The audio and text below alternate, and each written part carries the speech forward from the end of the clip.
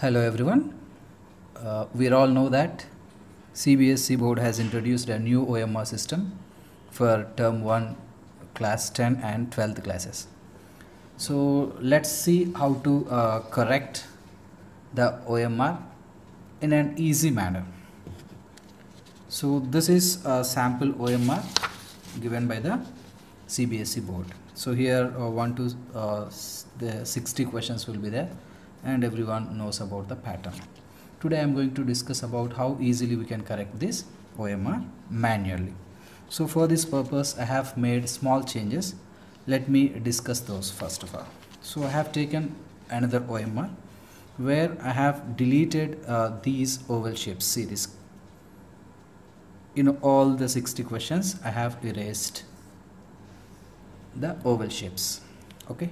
Next what we have to do is just using a scale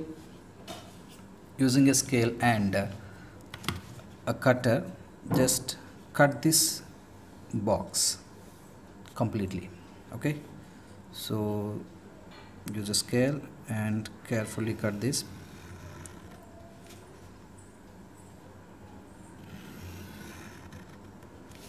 So just take out these things.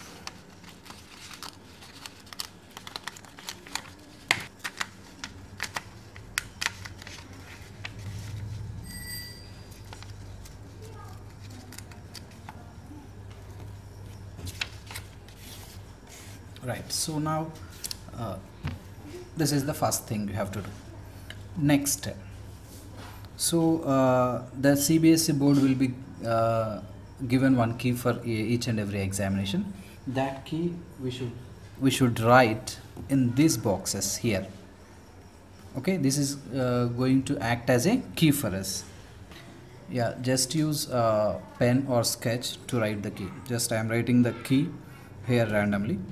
So first answer C, A, B. Write randomly all the answers.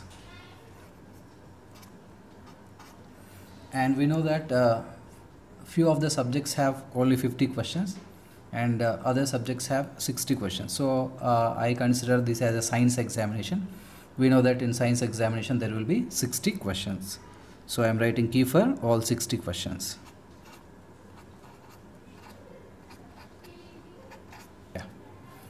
This is the second thing. Now the third thing is, which is very important and simple also. Here you can see the circles 1, 2, 3 question number circles. Okay. Now at these circles 1, 2, 3, 4 question number circles, we have to make holes.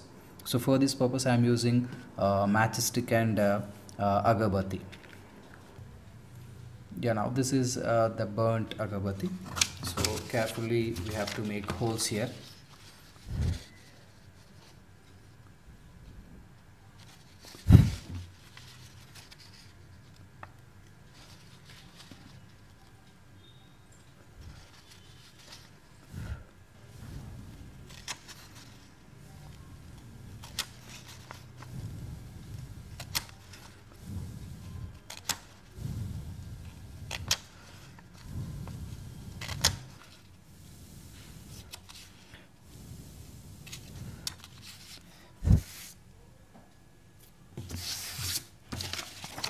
Yeah, now everything is over. So you feel that it may take time, but before the examination itself, first we cut out this part and make holes and be ready as a key paper. After getting the key, fill the key here just. Okay, before the examination or 1 or 2 days before itself, you make this arrangement, cut these and make holes here. So after getting the key, we can fill the key in all the OMR sheets, whatever the number of OMRs we require, that. Okay, now the thing is over. Now let's see that. So suppose this is the OMR filled by the student. Okay, now I am going to evaluate this OMR. See how much time it is going to take for me. So first you set the OMR in this way. Exactly, it matches the numbers and these.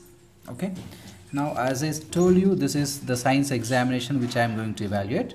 So in the science examination we know that first section A contains 24 questions, so let me mark 24 here, and next section 48,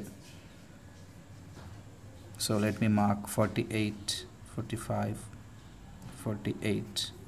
Okay, in the first section student need to attempt 20 questions, so that means they have to leave 4, and in the second section also they need to attempt 20 out of 24, they have to leave 4 questions, and in the last section they have to attempt 10 out of 12, so they should leave 12 questions. First I will check did they leave the correct number of questions or not. So see, in the first section up to 24 this should leave 4 questions, 1 2 3 4, yes, and in the section 2 they should leave 4, 1 2 3 4, okay. Next in the section C they should leave 2, okay, done. Now count this, so C matches, so this is 1, did not match, 2 3 4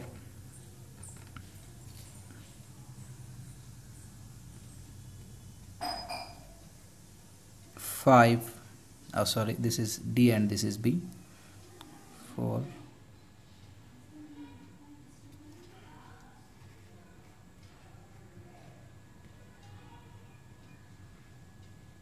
5 6 7 8 9 10 11. So 11 we will be writing in the OMR here, just in the students OMR we will be writing 11 here. Okay, this is how we need to count the OMR in a simple manner. So this may take 1 to 1.5 minutes. So in this way we can save time, and little bit time out to extend the video.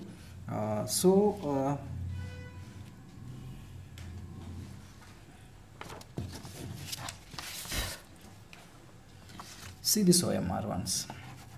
So ask your students to write the answers in the capital letters, so that it will be very easy to match the key and the answers written by the student. So board has given many instructions how to fill OMR. So see here in the first question C is bubbled and the answer which is written also C. So the answer will be taken in this case is C. So here B is bubbled and B is written. So answer will be taken in this case is B. So here D is bubbled, D is written in the box, so D is taken as the answer. But see in the fourth question, A is bubbled and student has written B as his answer. So in this case, B is the correct answer we should take while you are evaluating. So whatever the answers has written in these boxes are to be taken as the final answer of the student. Okay, and one more thing, see here, even though he answered, but he bubbled this question number circle. So this means that student is saying that he is not attempted this question. So we should consider this as a choice. Okay, and see here also see here, see this B is bubbled and A, and see this is 18th case, which is very important. So student left all the 6 as a blank. He didn't fill anything. So invigilators, be careful while you are collecting the OMRs. See that no student should leave the question in this manner. So this means that it goes to unfair means.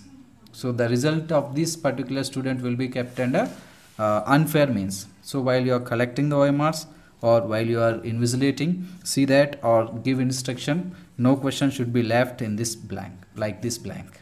Okay, and that is most important thing.